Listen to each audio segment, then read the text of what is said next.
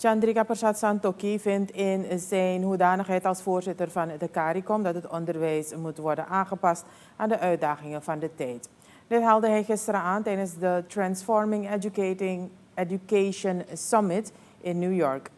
Santokhi geeft aan dat de modernisatie van het onderwijssysteem nodig is om betere burgers op te voeden. De veranderingen moeten een op kennis gebaseerde en ICT-gedreven samenleving voortbrengen. We must amend our education to deliver expertise and skills that fit the needs of the private sector as well.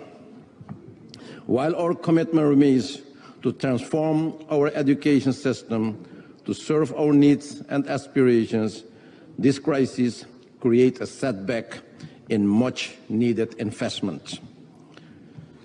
Chair, in my country, Suriname, we made some important policy interventions, including the provision of financial incentives to keep school fees at a minimum to ease the heavy financial burden on families. An important aspect of transforming education is the renewal of curricula, new learning methods and materials, including textbooks.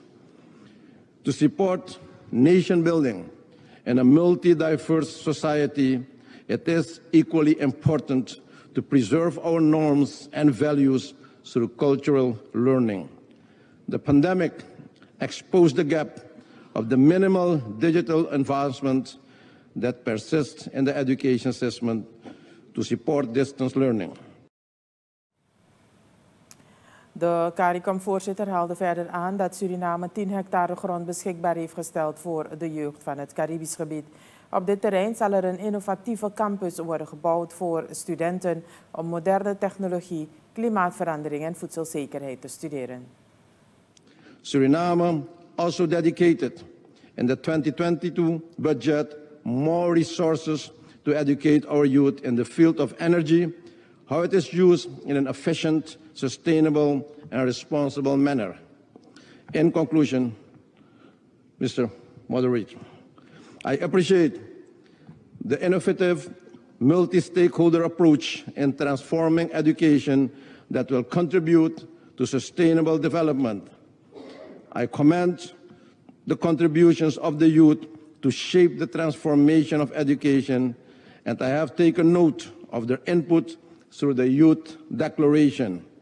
The future, ladies and gentlemen, the future depends on the youth of today and tomorrow and the decision we will take today. Volgens de president hangt de toekomst van het Caribisch gebied af van de betrokkenheid en steun van de jeugd.